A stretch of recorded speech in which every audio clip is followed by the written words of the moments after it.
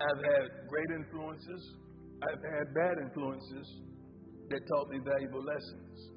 Great influence is my mother. She's a workaholic. She worked on weekends, worked on weekdays. She worked on every day that ended with a Y. Never complained, never bickered, never murmured, never.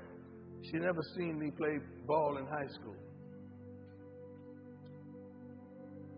She never seen me play ball in high school.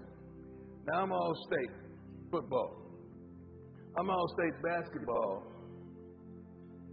And I'm drafted by the Kansas City Royals in baseball. But my mother never seen me play. So I could have utilized that to say, poor little old me, I have no support, I have no love, I have no one that has my back. But I flipped that. I said, you know what? Bless little old me.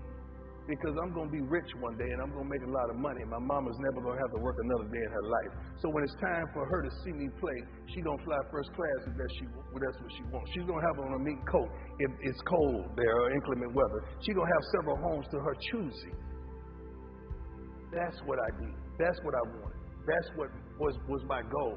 So when you talked about me, I didn't give a darn. When you ridiculed me, I didn't care. When you mocked me, I didn't care at all. When you was upset with me, cart in Lee Memorial Hospital in Fort Myers, Florida, and I know she didn't want to do it, and she never seen me play.